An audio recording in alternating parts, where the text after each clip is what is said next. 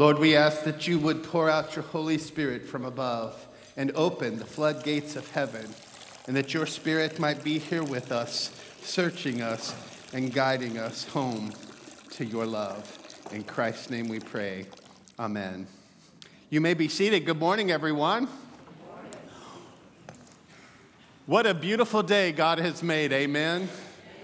Oh, we have some wonderful special things to enjoy with each other in worship this morning. I know you just sit down, but stand up because we need to sing our opening hymn.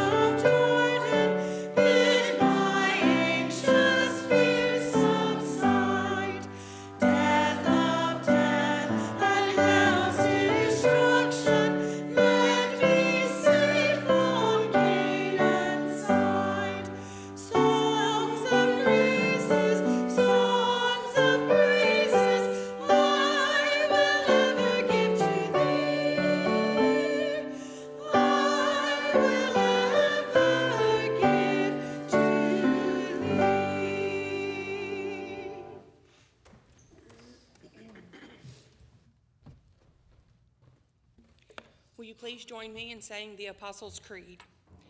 I believe in God, the Father Almighty, maker of heaven and earth, and in Jesus Christ, his only Son, our Lord, who was conceived by the Holy Spirit, born of the Virgin Mary, suffered under Pontius Pilate, was crucified, dead, and buried. The third day he rose from the dead. He ascended into heaven and sitteth at the right hand of God the Father Almighty. From thence he shall come to judge the quick and the dead.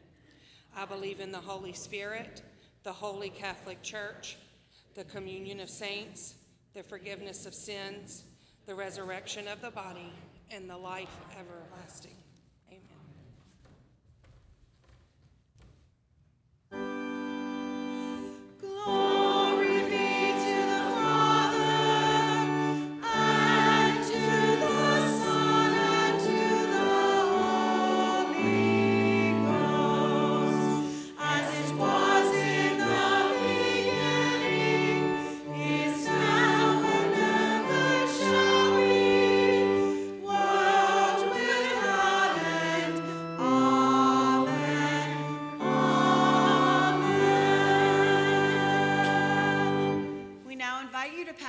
This morning. Good morning. Good morning.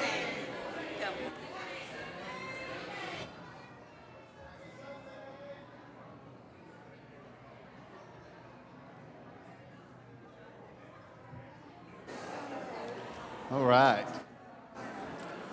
I'm going to invite you to head to your seat and have one. I'm going to share some ways that we can be connected together in the life of the church. Two quick things. Our membership team sent out forms. When you get those, make sure that they come back by the deadline, and that's going to be the 24th of May. Also, we are packing purses to send to the women's shelter. And if those are due today, and if you can not get them to us today, make sure that you give them to Miss Ann. Miss Ann? There she is. I couldn't find you. I was looking for you. There you are. All right. That's who you want to get them to. A couple of other things. We have an Abundant Life luncheon on May 10th in the fellowship hall. That's good fried chicken. We bring sides and we feed you, and trust me, you will not be hungry afterwards. Mother's Day photo op in the prayer garden. Also today, we are recognizing some wonderful students. You and your families all have a cake and some refreshments out here in the prayer garden after service today. So you just go out the back door here and turn right in that pretty prayer garden, and we got some goodies for you, okay? So, very excited. If you didn't know, it's graduation Sunday, and we're going to praise the Lord for these kids. All right. Also, Mother's Day, we're going to have a photo op. The Impact Team meeting is on May 21st. Y'all, there's a lot of cool stuff. And that's going to be in the fellowship hall at 12:15. Vacation Bible School meeting on May 28th. We're about to gear up for that. If you don't know how we do it, it's 4 Fridays in June, and it is amazing. So we want you to all know about those things. There's information in your bulletin about how you can learn more about that. And with that being said, I'm too excited to celebrate you. I just got to get you up here. You guys come on up here and let's celebrate.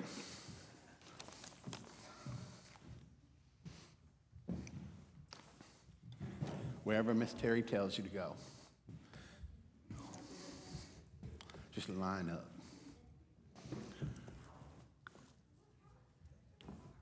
Somebody take pictures, lots of pictures. My wife's not here, so she usually does that for me.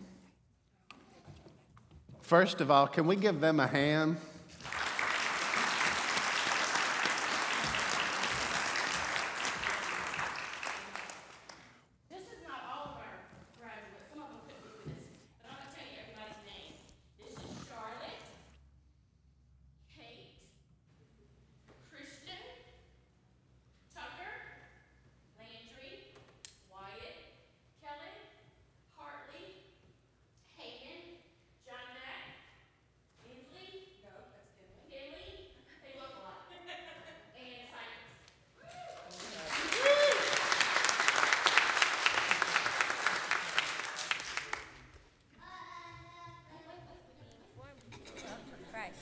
Philippians 1:6 says, "He who began a good work in you will carry it out to completion."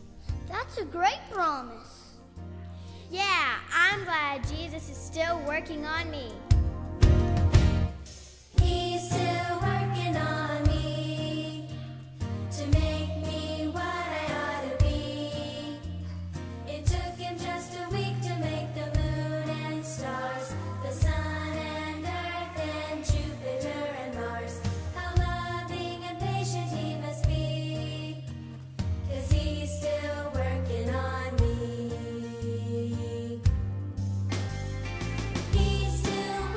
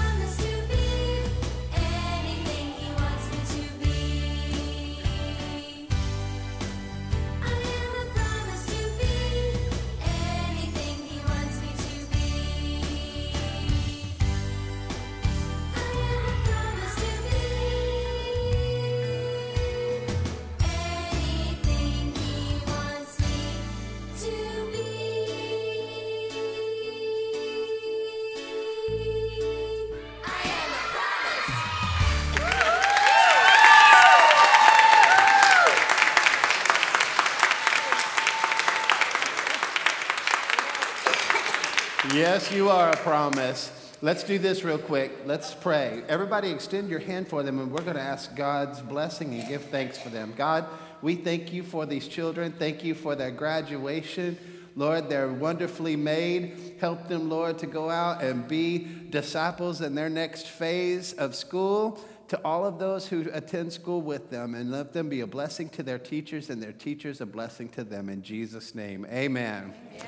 Can we also say thanks to these two? Boy, they're pretty wonderful. Thank you, guys. That was incredible. We're so proud of y'all. You know what? I was also proud of myself. I knew all the words. I've heard y'all practice that so much. So I'd like to invite those who are going to help us to receive this morning's offering. And if y'all will go ahead and start preparing for that. And as we do, I want you to know that your gifts go to many different ministries here at Blackwater United Methodist Church. But there is none that is more impactful in our community than that one. So this PDO, the Parents' Day Out program, is one of our great missions and impact of community. And so I'd ask that you pray with me now as we get ready to receive our offering. Father, we thank you for this day. Help us, God, to know who to pray for. Certainly, God, those who were affected in the terrible accident involving our school children here in Central. I pray, Lord, for those who are recovering. We give you thanks, God, that no one perish, but Lord, those are our kids. There's nothing more important. And I pray, God, that you would heal them because you do heal, Lord. I pray also, God, that you would receive this offering, Lord, and that it would be pleasing to you, God. That we would use the gifts that we receive, Lord, to do ministry, but God, that you would multiply it in the supernatural way that only you can. I pray, God, that we would be willing to talk about how active you are in our lives and what it is that you're doing that's good in us. In Jesus' name, amen. And while you're receiving the offering, I got a little video for you. Check this out.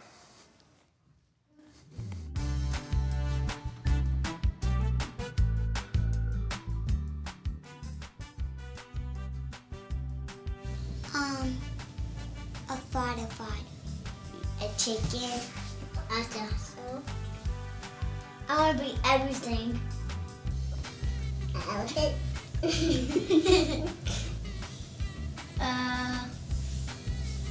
police officer. Fireman.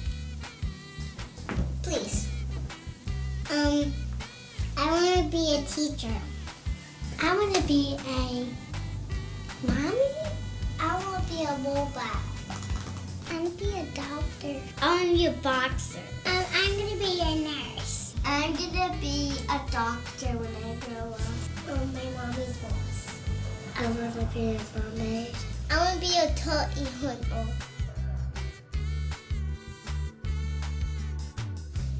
Letters. Numbers. To know my numbers and learn.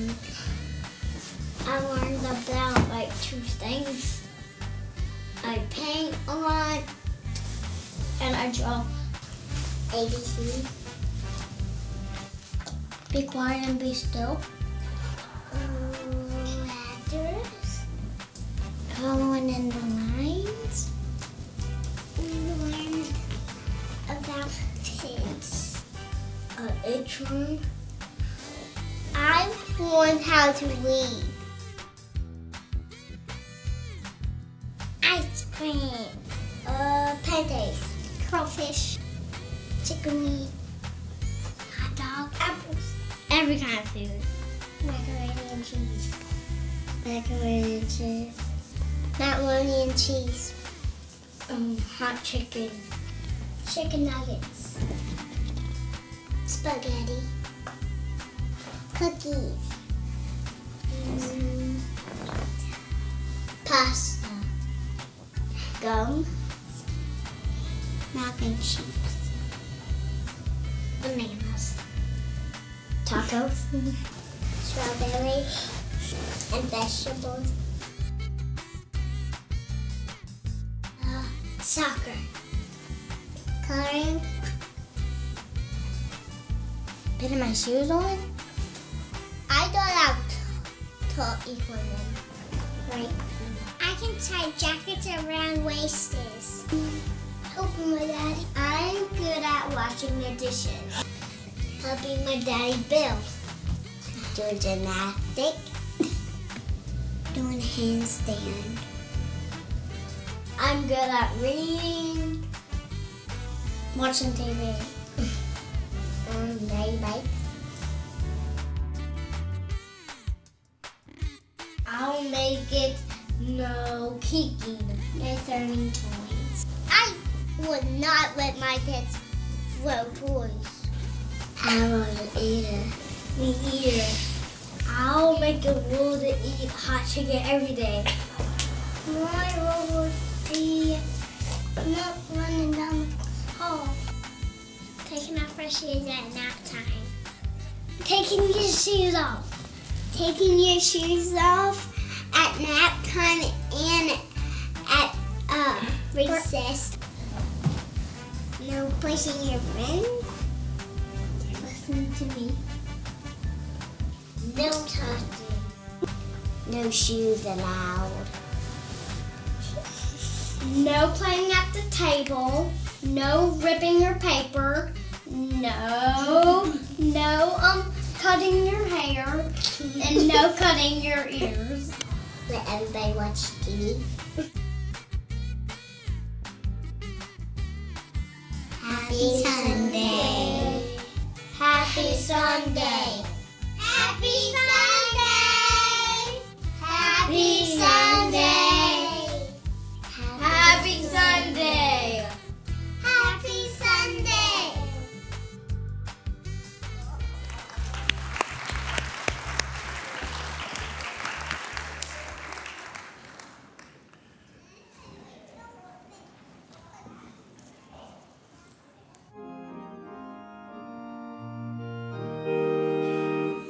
Praise God from whom all blessings flow.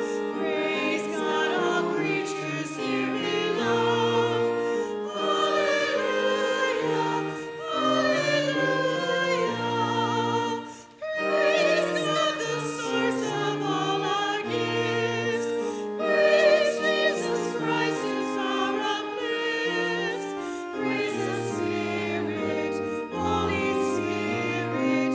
Hallelujah, hallelujah, hallelujah.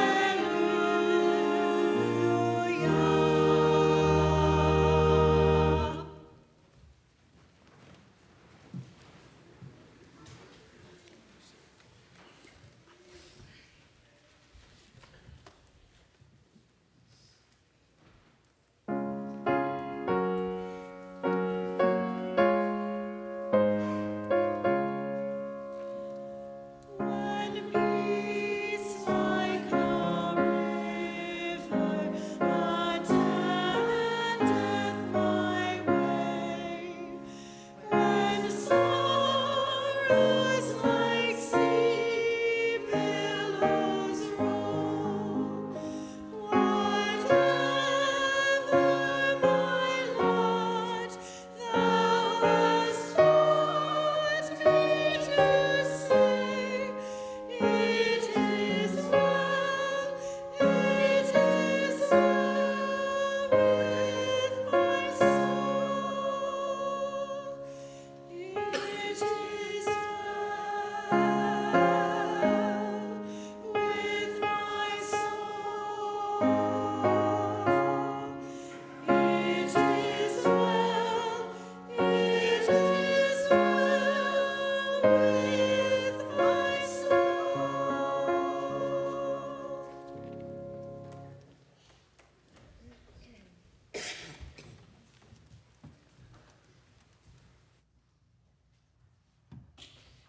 Good morning. As you can tell, we're not allowed to take our shoes off at nap time. They don't like that either. I wanted to say thank you to Ian for the beautiful video. He and Aaron worked really hard to get some of those answers. But thank y'all very much. And I also want to thank you parents that came out this morning to bring your babies. If you were here with us for Muffins for Moms, you heard me say, I'm struggling this year. I'm having a hard time letting my babies go. The world we're sending them into is not a great world anymore. I will continue to pray for your babies daily. I love you and each of them very, very much, and I'm going to miss y'all. Let's pray. Heavenly Father, I just come to you this morning with this church full of people that love you and love each other. Help us to be people that love each other the way that you do. Unconditionally, accept us all. Be with these children and their parents as they go to the next chapter of their lives. If they have to send their babies off to kindergarten, protect them and keep them safe. I thank you for everyone at this church, Lord. You showed your grace and your love here Friday night when we were all together just to enjoy each other's company. It was such a wonderful time. I lift each and every one of these children up to you. I ask you to wrap your arms around them and bless them as they go to the next chapter. Now will you say the Lord's Prayer with me? Our Father, who art in heaven, hallowed be thy name. Thy kingdom come, thy will be done, on earth as it is in heaven. Give us this day our daily bread, and forgive us our trespasses, as we forgive those who trespass against us. Lead us not into temptation, but deliver us from evil. For thine is the kingdom, and the power, and the glory forever. Amen.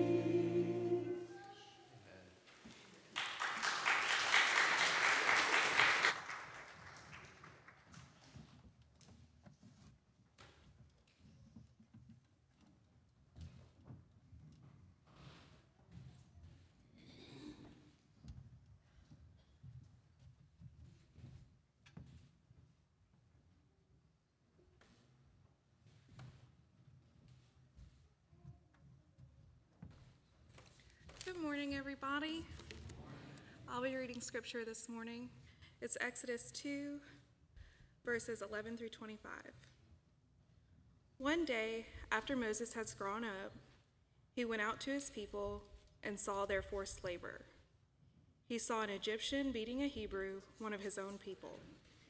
He looked this way and that, and seeing no one, he killed the Egyptian and hid him in the sand. When he went out the next day, he saw two Hebrews fighting, and he said to the one who was in the wrong, "Why do you strike your fellow Hebrew?" He answered, "Who made you a ruler and judge over us? Do you mean to kill me as you killed the Egyptian?" Then Moses was afraid and thought, "Surely the thing is known." When the Pharaoh heard of it, he sought to kill Moses. So Moses fled from the Pharaoh. He settled in the land of Midian and sat down by a well. The priest of Midian had 7 daughters. They came to draw water and filled the troughs to water their father's flock. But some shepherds came and drove them away. Moses got up and came to their defense and watered their flock. When they returned to their father Reuel, he said, "How is it that you have come back so soon today?" They said, "An Egyptian helped us against the shepherds. He even drew water for us and watered the flock." He said to his daughters, "Where is he? Why did you leave the man? Invite him to share a meal." Moses agreed to stay with the man, and he gave Moses his daughter Zipporah in marriage. She bore a son and named him Gershom. And he said, "I have been an alien residing in a foreign land." After a long time, the king of Egypt died. The Israelites groaned under their slavery and cried out. Their cry for help rose up to God from their slavery. God hearing their groaning, and God remembered his covenant with Abraham, Isaac, and Jacob. God looked upon the Israelites, and God took notice of them. This is the word of God for the people of God. That was Gershom. You were right. You did great. Nothing like a last-minute stand-in, and then you get names. Hebrew names at that. You know, there was a time in my life when I was about 18. I'd finished high school, wasn't really ready or financially able to go to college yet. And I moved to San Antonio. I moved from Fort Worth, where I lived, to San Antonio. And my sister lived down there with her husband and their 2 children, young children. And I went there to work in their real estate company. And I had never done real estate before, so I got my real estate license. I did that in about 6 classes and a couple of tests. And the reason why I did that is because at that point in my life, I'd worked a lot of restaurant jobs and things like that, but nothing that was really going anywhere for me. And so I went there to get a fresh start. I went there because I felt in my soul, in my being, I just knew within my heart that the life that I was living was just kind of monotonous, and it wasn't really like something I was passionate about. And so I went there to just get something new going on in my life. Let's pray. God, we thank you for your word. We thank you for this story. God, you are the God who creates all things new and gives us new beginnings. You give us new mercies. You give us new forgiveness. You give us new portions of your grace. And God, even when we aren't great at stewarding that, Lord, there's even more behind it, where that came from. God, you're a generous God. And I pray, Lord, that would resonate deeply in our hearts today as we unpack your word. In Jesus' name, amen. So my experience at that time of church was not a great one. My church was a very rigid church. like no makeup, no collars, no hair beyond your collar. Like lots of rules at my church when I was growing up. And so it wasn't that great. And I just wonder how many of you resonate with need in your own life at some point for a fresh start. Anybody ever need a fresh start? Oh, thank you. Yes. For those of you who've never needed a fresh start, good for you. That's awesome. I'm proud of you. That's great for you. This sermon's probably not for you, but for the rest of you, you're going to love it. Sometimes being raised in the church, it can lead to resentment. And here's why. Because people in the church fail to meet our expectations, right? Church people may also expect too much from us if we're not church people, leaving us feel like we're judged or like we're lesser than. Or church people who are not merciful or compassionate to us can sometimes be off-putting, and I get it. So if you're here and you've ever had that experience of church, listen, I get it. I understand. But when it comes to making decisions for ourselves, we often choose to assume identities that we elevate as better than sometimes identifying with people who make us a little nervous. And church people, we can do that. We can absolutely do that for people. I get it. At that point in my late teens, I could start making decisions for myself. And so what I decided was, hey, I'm kind of done with the church. I'm done with the church. And now I've come to understand that there's a whole bunch from my generation and the generations who are younger than mine who are classified as these dones. We're done. Done with the church.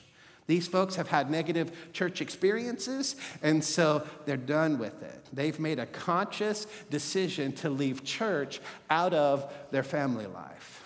And that breaks my heart. And really, church, it should yours too. It really should.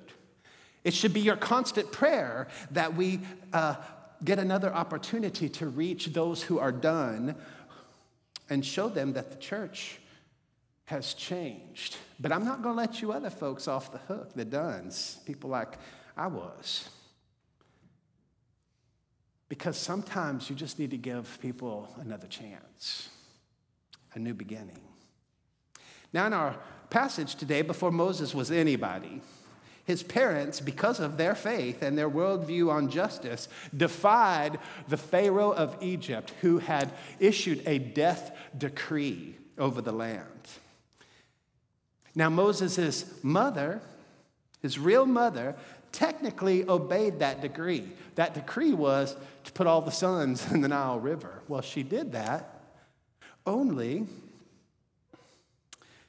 she put a little spin on it because she put him in a waterproof basket first and then put him in the river.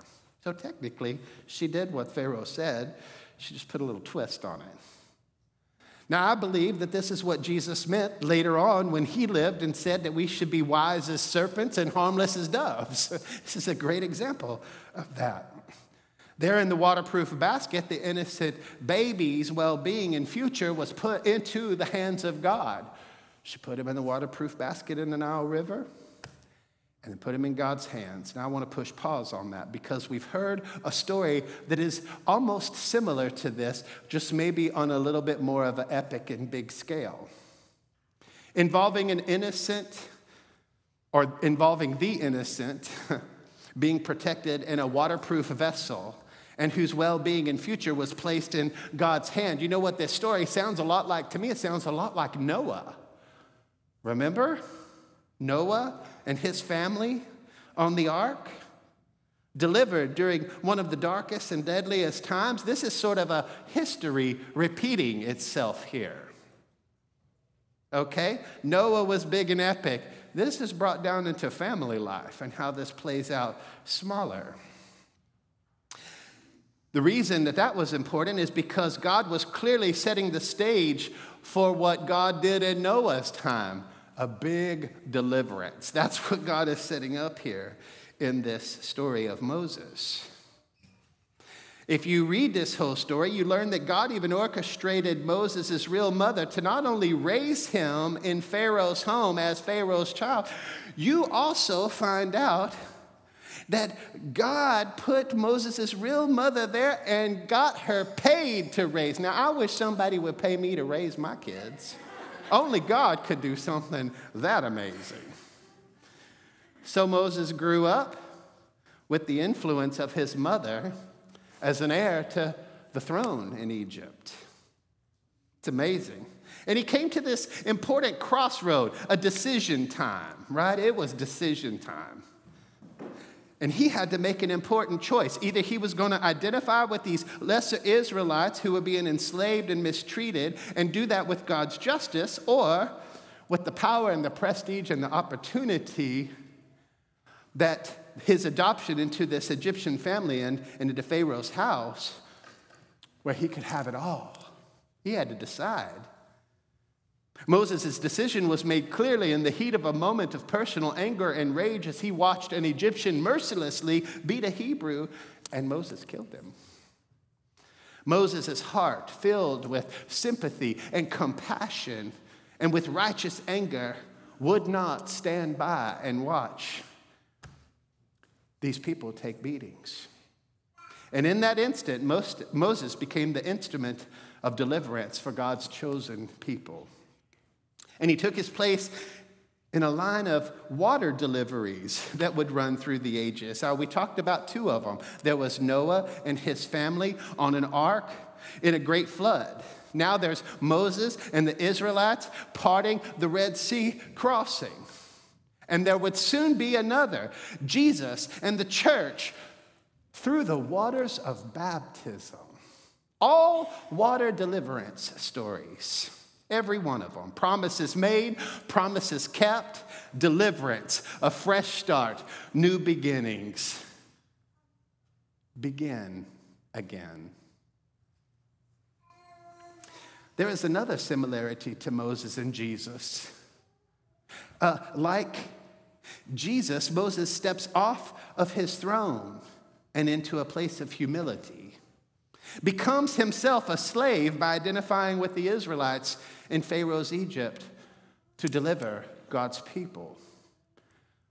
So Christ stepped off his throne in heaven and into the humility of Herod's death decree against the firstborn sons in Bethlehem to deliver sinners from death. Both men were rejected by their own people. Moses, here in this story, by two arguing Hebrews asking Moses, "Who made you ruler and judge over us?" Jesus, by the people of his hometown in Nazareth, and the religious leaders asking the same questions.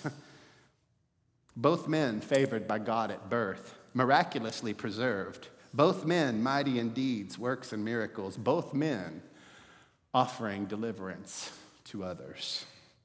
Now, the first thing I want you to consider in this passage about how it relates to you, because really, who cares, right? How does this relate to you? Well, put yourself in Moses' shoes, his running shoes to be exact. Have you ever wanted to just run in your life? You ever just wanted to run away? Ever want to just run for your life? Or feel like you're running for your life?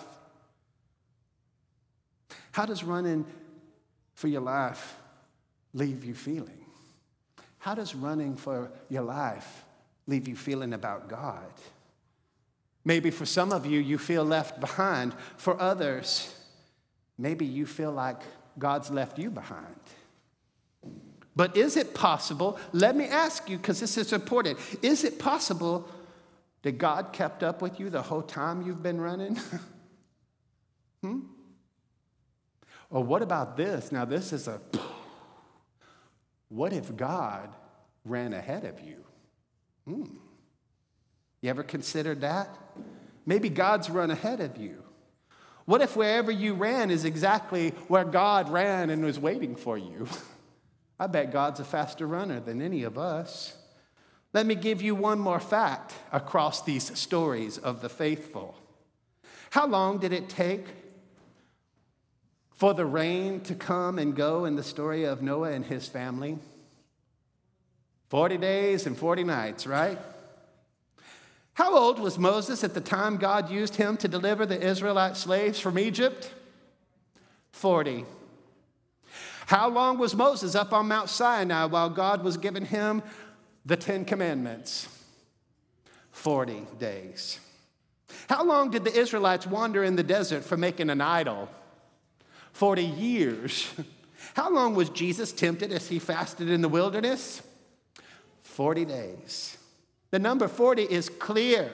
It represents the time of testing and trials in our life. Do you think that God was ahead of these events each and every time? Yes, God was. Do you believe that God is ahead of you in your own struggles? Yes, you can believe it. See, it's right here in the Word. Now, it's time to see that God has been waiting on you. Always has been. And is now extending each and every one of you an offer. Begin again. If you've been blessed to be raised by parents who believe in God, good for you. Whether that felt good or not, it was a blessing to at least know God. Many of you are dones. Other of you are nuns. Means you've not had any church. And for the dones, here's what I want to say to you. The church is an imperfect place. We are imperfect people. We have people here who are as messed up, wrong, ugly, judgmental, and as hypocritical as they come. That's just the truth, me included. That may not be your biggest challenge. Your biggest challenge may be that you're expecting perfection from imperfect people. That lesson was a hard one for me personally, almost cost me my faith. Now let us free you from any need to put on pretense and airs while you're here. We aren't any different than you are. We're just like you. So, hear that. For the nuns, here is what I want to say to you. We're not a cult. We are not trying to brainwash you. We are not trying to get you to drink the Kool-Aid, although we had some outstanding margaritas on Friday. Just wanted to add that. Thank you.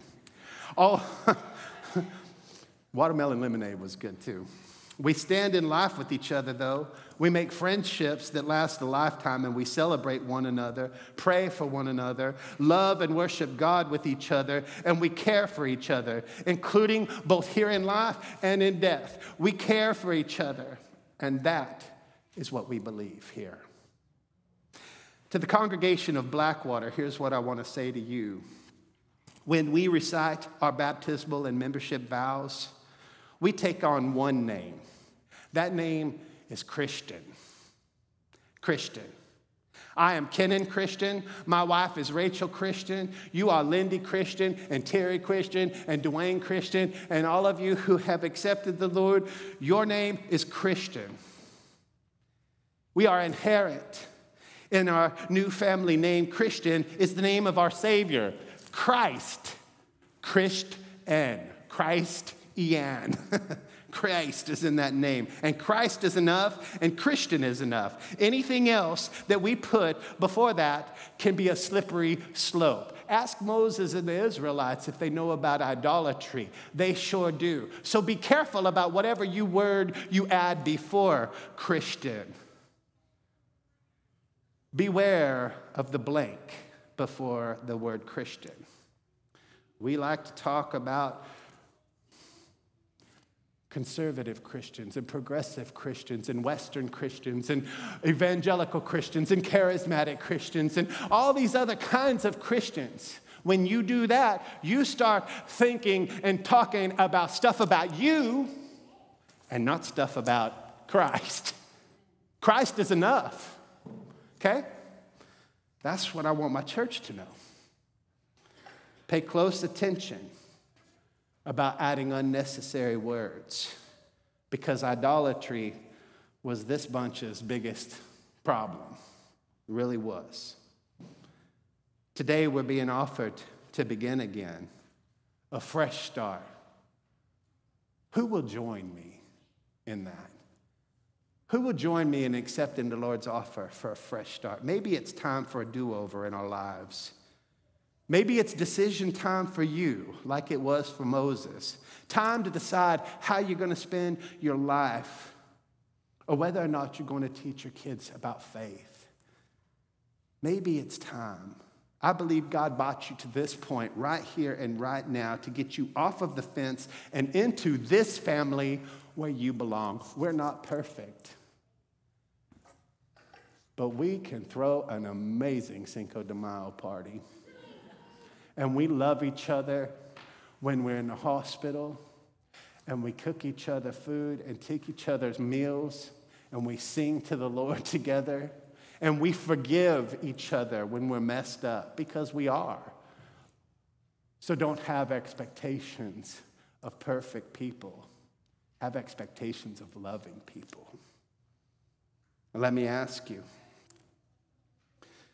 why did God give so much attention to these Israelites? Did the Word of God say that God gave them so much attention because they were perfect and because Israel was so great? God gave God's attention to them because God had made them a promise that they would be God's children.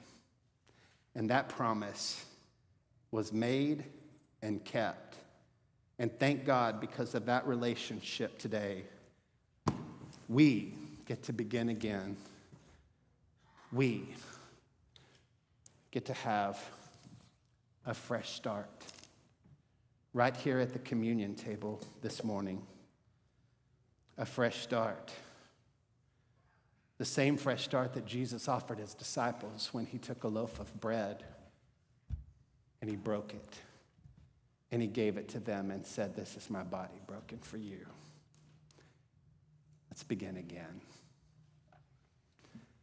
The same fresh offering and fresh beginning that he gave them when he said, "This is my blood, the blood of the new covenant poured out for you for the forgiveness of your sins." See, that's affirmation. That was a God thing.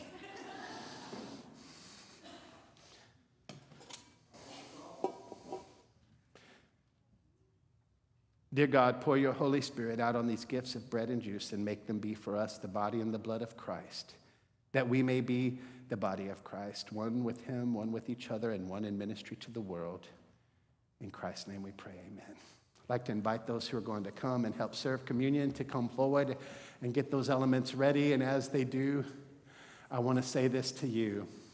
If you're not from around here, or it's your first time visiting, or if you're a regular visitor, or no matter who you are or what your background is, whatever the blank is before the word Christian, I want you to hear, this is not Blackwater's table. It's not the table of the United Methodist Church. It is the Lord's Supper. So it's the Lord's table. Therefore, all are welcome. If you would, come forward, extend your hands to receive a gift. We'll put bread in that hand, and then you'll receive a juice, and you'll take both of those elements at the same time. And remember that God is a God of deliverance, offering you the chance this morning to begin again. The God who was, is, and is to come.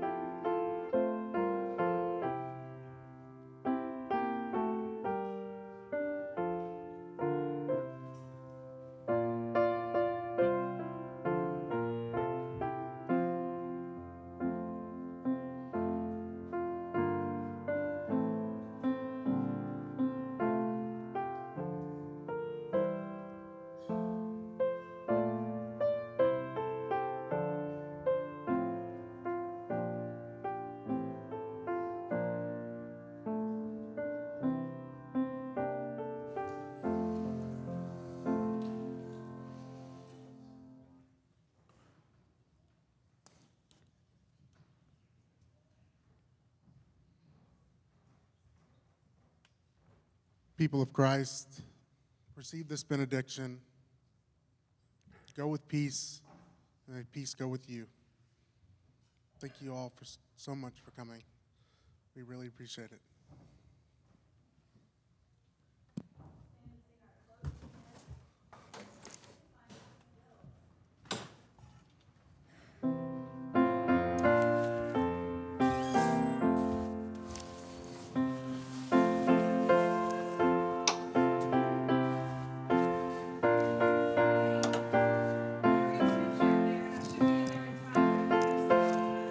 Cool. I should be there in time to play the piano. In Jesus' name, on Christ the solid rock I stand. All other ground is sinking sand. All other ground is sinking sand. When darkness veils his lovely face, I rest on his unchanging grace. In every high and stormy gale, my anchor holds within the veil. On Christ the solid rock I stand. All other ground is sinking sand. All other ground is sinking sand. His oath, his covenant, his blood support me in the whelming flood. When all around my soul gives way, he then is all my hope and stay. On Christ the solid rock I stand. All other ground is sinking sand. All other ground is sinking sand. I just wanted to remind everybody that we are going to have refreshments for all the kids, and we have some cupcakes and little gifts for them as well. Thank you all for coming.